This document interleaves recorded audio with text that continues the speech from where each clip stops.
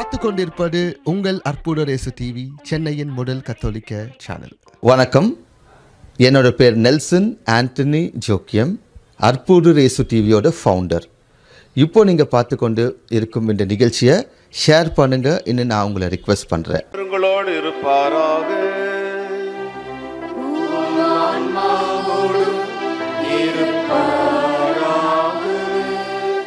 புனித மத்தேயு நற்செய்தியிலிருந்து வாசகம்.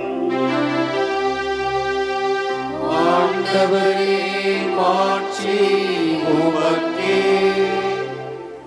அதிகாரம் 6, இறைவசனங்கள் 1 முதல் 6 மற்றும் 16 முதல் 18 முடிய. அக்காலத்தில் இயேசு தம் சீடரை நோக்கி கூறியது: மக்கள் பார்க்க வேண்டுமென்று அவர்கள் முன் உங்கள் அறச்செயல்களை செய்யாதீர்கள். இதை குறித்து நீங்கள் எச்சரிக்கையாயிருங்கள். இல்லையென்றால் உங்கள் விண்ணக தந்தையிடமிருந்து உங்களுக்கு கைமாறு கிடைக்காது. நீங்கள் தர்மம் செய்யும் பொழுது உங்களை பற்றி தம்பட்டம் அடிக்காதீர்கள். வெளிவேடக்காரர் மக்கள் போட வேண்டுமென்று தொழுகை கூடங்களிலும் சந்துகளிலும் நின்று அவ்வாறு செய்வர். அவர்கள் தங்களது குறிய கைமாறு பெற்றுவிட்டார்கள் என உறுதியாக உங்களுக்கு சொல்கிறேன். நீங்கள் தர்மம் செய்யும்பொழுது உங்கள் வலக்கை செய்வது இடக்கை தெரியாதிருக்கட்டும். அப்பொழுது நீங்கள் செய்யும் தர்மம் மறைவாய் உள்ளதை காணும் உங்கள் தந்தை உங்களுக்கு கைமாறு அளிப்பார். நீங்கள் இறைவிடம் வேண்டும் பொழுது வெளிவேடக்காரரை போல இருக்க வேண்டாம். அவர்கள் தொழுகை கூடங்களிலும் வீதியோரங்களிலும் நின்று கொண்டு மக்கள் பார்க்க வேண்டுமென இறை வேண்டல் செய்ய விரும்புகிறார்கள். அவர்கள் தங்களுக்குரிய கைமாறு பெற்றுவிட்டார்கள் என உறுதியாக உங்களுக்கு சொல்கிறேன்.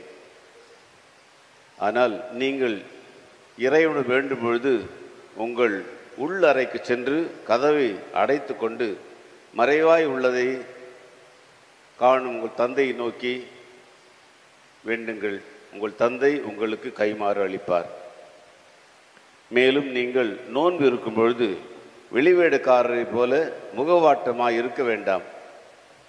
தாங்கள் நோன்பு இருப்பதை மக்கள் பார்க்க வேண்டுமென்றே அவர்கள் தங்கள் முகங்களை விகாரப்படுத்திக் கொள்கிறார்கள். அவர்கள் தங்களுக்குரிய கைமாறு பெற்றுவிட்டார்கள் என உறுதியாக உங்களுக்கு சொல்கிறேன். நீங்கள் நோன்பு இருக்கும் பொழுது உங்கள் தலையில் எண்ணெய் தேய்த்து முகத்தை கழுவுங்கள். அப்பொழுது நீங்கள் நோன்பு இருப்பது மனிதருக்கு தெரியாது. மாறாக மறைவாய் இருக்கிற உங்கள் தந்தைக்கு மட்டும் தெரியும். மறைவாய் உள்ளதை காணும் உங்கள் தந்தையும் உங்களுக்கு ஏற்ற கைமாறு அளிப்பார்.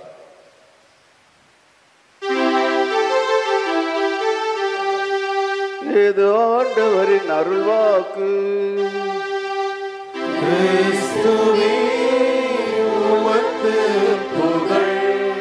இறை இயேசுவில் அன்புக்குரிய சகோதர சகோதரிகளே,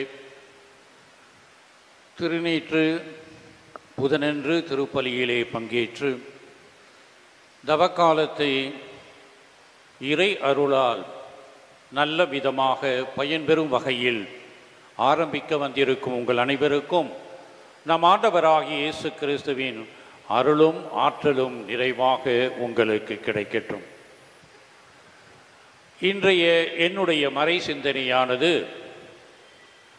முக்கியமாக எவ்வாறு இந்த தவகாலத்திலே ஒவ்வொருவரும் தனிப்பட்ட விதத்திலே பயன்பெற முடியும், மனமாற்றத்தை அடைய முடியும் என்பதை பற்றி உங்களோடு பகிர்ந்து கொள்ள விரும்புகின்றேன்.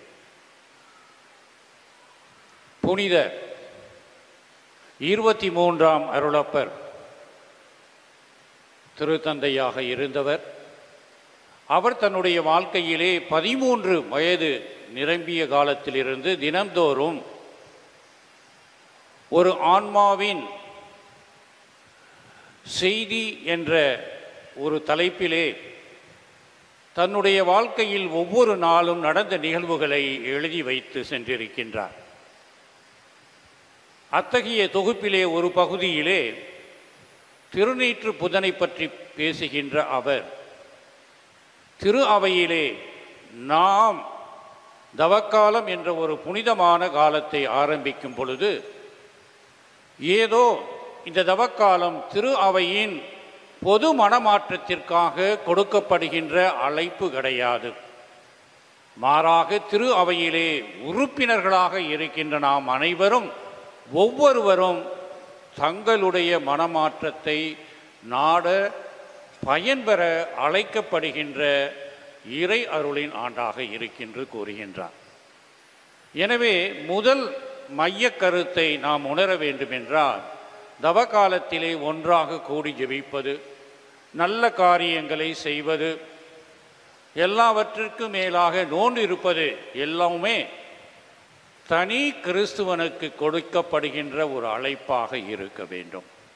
அதனால் குடும்பத்தில் இருக்கவங்கெல்லாம் அப்பாவாக இருக்கலாம், அம்மாவாக இருக்கலாம், தாத்தாவாக இருக்கலாம், பாட்டியாக இருக்கலாம், பிள்ளைகளாக இருக்கலாம்.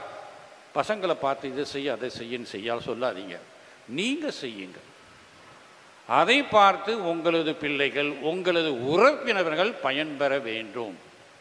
இதற்கு எடுத்துக்காட்டாக ஒரு அருமையான உதாரணத்தை கூறுகின்றார். அவர் பிறந்து வளர்ந்த ஊரிலே புனித 23ஆம் அருளப்பர் திருத்தந்தை அவர்கள் அதிகமாக ஆப்பிள் பழம் உருவாகும். அவர் சொல்லுவார், ஒரு கூடையிலே ஒரு ஆப்பிள் பழம் அழுக துவங்கிவிட்டால் அதன் தன்மையை அந்த ஆப்பிள் பழம் அந்த கூடையிலே இருக்கின்ற அனைத்து கனிகளுக்கும் கொடுக்கும். இது தெரியுமில்ல எல்லாத்துக்கும், புதுசு கிடையாது.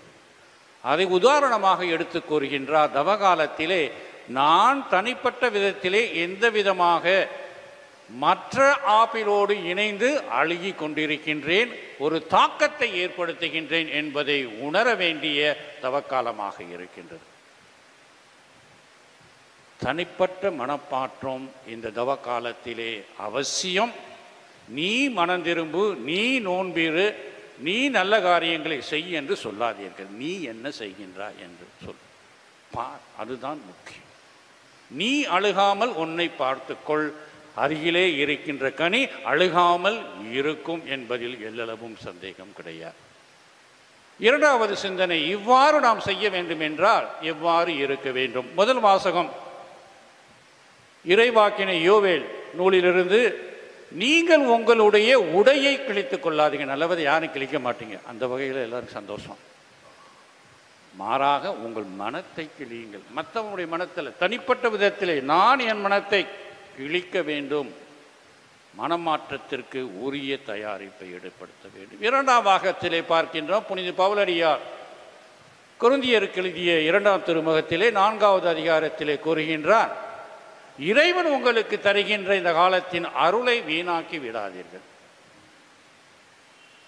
கிழிப்பது எதற்கு என்றால் புதுப்பிப்பதற்கு, காயப்படுத்துவது எதற்கு என்றால் புதுமையை உண்டாக்குவதற்கு.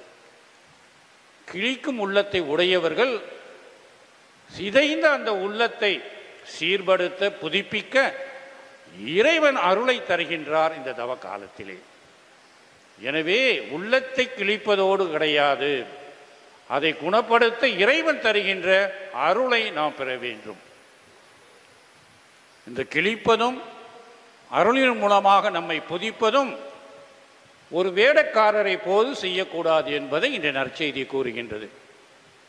பிறருக்கு உதவி செய்வது, நோன்பிருத்தது, ஜெபம் செய்வது எல்லோரும் பிறருக்கு தெரிய வேண்டும் என்று ஒரு காரணத்தில் செய்யக்கூடாது. நேற்று எனக்கு வாட்ஸ்அப்பில் ஒரு மெசேஜ் வந்தது, அதை கண்டு நான் ஆச்சரியப்பட்டேன். ஒரு அனுப்பின ஒரு சகோதரின்னு நினைக்கிறேன், நாளையிலேருந்து நான் வாட்ஸ்அப்பில் மெசேஜ் போட மாட்டேன். இதை சொல்லவே வேண்டியதில்லை, பிளாக் பண்ணிட்டா எல்லாம் போயிடும். இதை ஏன் எடுத்து சொல்லணும்? தப்பு தானே? தப்பா ரைட்டா? தப்பு. என்னத்துக்கு இது? இதுதான் சொல்கிறார் இயேசுநாதர், நீ ஜெபிப்பதையும் நீ செய்கிறதையும் வெளிப்படுத்தாத இந்த காலத்துலேருந்து. அது மாதிரி யாரும் செஞ்சுருந்தாங்கன்னா வாபஸ் வாங்கிக்கிறங்க.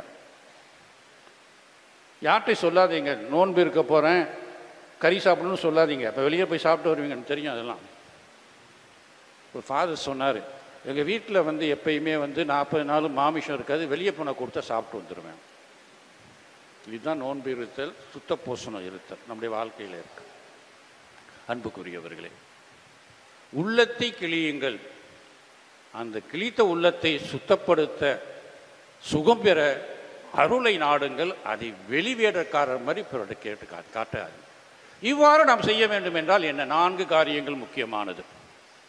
முதலிலே recognize yourself what you are. என் முன்னால் அமர்ந்திருக்கும் உங்களை எல்லாம் பார்க்கும்போது புனிதர்களாக தான் நான் பார்க்குறேன். ஆனால் நீங்கள் உங்களை என்ன விதமாக பார்க்குறீங்களோ உங்களுக்கு தான் தெரியும். என்ன உண்மை தானே? உங்களை பற்றி நான் என்ன சொல்லுவேன்? அவர் நல்ல புனிதர் மாதிரி இருக்காருன்னு சொல்லுவேன். யார் மாதிரி கேட்டிங்கன்னா, மரிய வியானி மாதிரி இருக்கார். பக்கத்தில் பார்த்தா ஒரு அம்மா உட்காந்துருக்காங்க, வியாகுல மாதா முகம் நல்லா இருக்குது, மகிழ்ச்சியாக இருக்காங்க. இது மாதிரி நம்ம சொல்லணும், அவங்களுக்கு தான் தெரியும். So recognize your own status in front of God. உங்களையே நீங்கள் இருக்கின்ற நிலையை நீங்கள் தான் உணர்வீர்கள். எனவே இறைவன் முன் அதை உணருங்கள், கண்டுகொள்ளுங்கள். அவர்கிட்ட மறைக்க முடியாது. பல சமயத்தில் நான் ஜெபத்தில் பார்ப்போம், கடவுள்கிட்ட போராடுவோம். நான் நல்லவனாக இருக்கேன், புனிதன். அந்த கடவுள் தான் கேட்பார், உன்னை பற்றி எனக்கு தெரியாது, ஏன்ட்டே போய் சொல்கிறேன். அதனால தான் நீ கேட்டதுன்னா கொடுக்காம இருக்கா. இரண்டாவதாக ரிகனைஸோடு கிடையாது. அந்த நிலையில் நாம் செய்ய வேண்டியதற்கு அணுகிய முறைகளை தயார் செய்ய வேண்டும். உங்களுடைய குற்றங்கள் உங்களுக்கு தெரியும், அதை தவிர்க்க உரிய ஒரு நல்ல வாய்ப்புகளை நீங்கள் equip yourself, not only recognize yourself, equip yourself. இந்த 40 நாளும் இவைகளை தவிர்த்து இதன் மூலமாக புதிய வாழ்க்கை. மூன்றாவதாக strengthen yourself. உங்களையே நல்ல விதமாக மன வலிமையை உறுதிப்படுத்த முயற்சி செய்யுங்கள். முக்கியமாக அருட்சாதனம், அருட்சாதனமாகிய கன்ஃபெஷன் மூலமாக மனவருந்தி அந்த ஒவ்வொரு அருட்சாதனத்தில் இறைவனோடு உண்மையான புதுப்பிக்கப்பட்ட தொடர்பில் இருந்து you try to begin a new life through all the available sacraments. So recognize, equip yourself, and above all strengthen yourself through prayers and sacraments. And the fourth one, take an important decision in your life that you will try to lead a life away from what you are at present. So my dear brothers and sisters, today I am proposing this one. Do penance, do all kinds of prayers, fasting, but individually, not showing to other people. You can break your heart, you need not tear your clothes. And ever ready to receive the extraordinary blessing, the grace what we are receiving in this period of Lent. And thirdly, above all, don't show anything to other people. ஒரு அம்மா சொல்லிச்சு, 40 நாட்கள் மாதாவுக்கு நான் மல்லிகை பூ போட மாட்டேன்னு. நான் சொன்னேன், நீங்கள் இருக்கிறதுக்கு ஏன் மாதாவுக்கு மல்லிகை பூ போகக்கூடாது? அந்த அம்மாவை நான் பெனன்ஸாக செய்து நம்மளோட இதெல்லாம் தவறான ஒரு பாட்டு.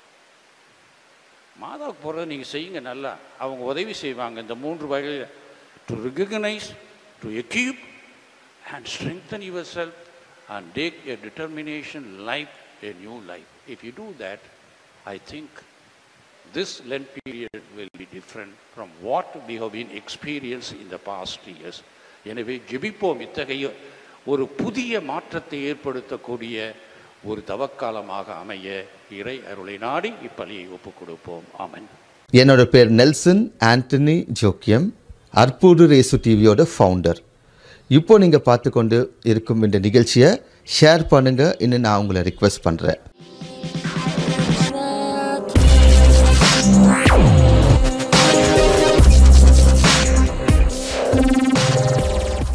நீங்கள் பார்த்து கொண்டிருப்பது உங்கள் அற்புதர் இயேசு டிவி, சென்னையின் முதல் கத்தோலிக்க சேனல்.